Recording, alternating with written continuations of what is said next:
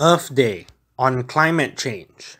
Singapore will face more dangers from climate change as it continues. Immediate danger, flash floods. Rainstorms will grow more frequent and intense, threatening to overwhelm our drainage systems. Just last Saturday, flash floods occurred in Ulu Pandan, as 110% of rain normally seen in a month fell on Singapore in one day. On that day, drains and canals in western Singapore exceeded 90% of their capacity, placing much of Singapore in harm's way. Our response to this is to continue building more drainage improvement works, widening and deepening canals, improving rainwater storage systems, and using diversion canals to redirect rainwater away from overwhelmed areas. Long-term danger, sea level rise. Singapore and the rest of ASEAN will be threatened by rising sea levels. When the polar ice melts due to global warming, places along the equator, like Singapore, will face disproportionately higher sea level rise. The rate of sea level rise is also expected to accelerate from a few millimeters per year right now to a few centimeters per year if nothing is done to curb global warming. By the end of this century, sea levels will rise here by 5 meters, partially submerging East Coast Park and even the Sports Hub. Singapore has a two-pronged strategy to tackle this pressing issue. First of all, we will take the relatively cheaper option of utilizing the environment to create natural barriers. Mangroves, which can be found at our shores, help to resist rising tide by reducing coastal erosion, as the plants have roots that hold onto soil, preventing the dirt at our coasts from slowly being chipped away into the sea. Mangroves are also 3 times more effective than forests in taking in carbon dioxide, making them a key contributor in the fight against global warming. Mangroves all over Southeast Asia are, however, being threatened as they cannot relocate inland due to urban development and resource exploitation, reducing suitable soil for them to escape to, hence wiping out many of them as sea levels rise. The second approach to this issue is to implement hard engineering solutions, such as sea walls and stone embankments that currently already protect 70% of our coastline, as well as elevation of critical infrastructure such as Changi Airport Terminal 5 and Tuas Port, keeping them safe from harm. Singaporeans are encouraged to write into the Coastal Protection Department of the Public Utilities Board, PUB, for ideas on how to protect the sustainability of our coastlines.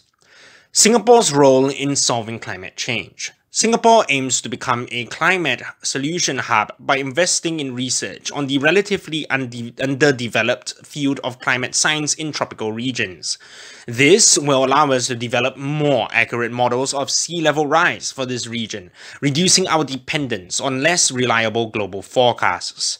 The National Sea Level Program under the Centre for Climate Research Singapore is working with many regional non-governmental organizations and officials to preserve natural habitats. Singapore also introduced the Singapore Green Plan 2030, which provides financing for sustainable and renewable projects, with the sustainability sector expected to create 55,000 jobs over the next decade. Singapore's Green and Sustainability-Linked Loan Grant Scheme will allow small and medium-sized enterprises, SMEs, to reduce the cost of obtaining green loans. The development of sustainable smart cities worldwide is needed, as cities provide 75% of all carbon emissions worldwide. This means that efficient energy usage in cities is crucial in saving the environment and providing cost savings. Singapore, which is aiming to become a sustainable smart city, will encourage the adoption of electric vehicles by deploying 60,000 charging points, requiring cars on the road to be clean energy models by 2030, and then phasing out all internal combustion engine models by 2040.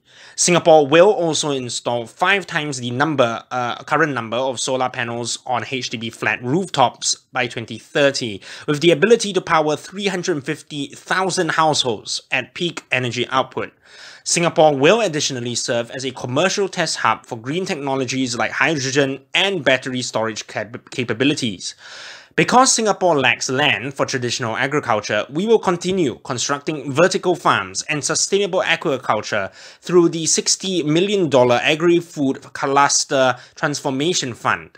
Singapore will also serve as a plant protein production hub, as well as a plant protein and cell-cultured protein research hub for the region. Singapore as a polluter. While Singapore may only contribute 0.1% of total carbon emissions, this does not mean that we are absolved of any responsibility in the worsening climate crisis. In reality, Singaporeans emit twice the global average per person. Hence, we have a set of goal cutting our carbon emissions by 36% from our 2005 levels by 2030 under the Paris Climate Agreement. As this transition cannot happen instantaneously, we must start with small steps such as eating less meat, using less polluting methods of transport like cycling for short distances, turn off appliances when not in use, and plant more trees to take carbon out of the system. Biden's Earth Day Climate Change Summit.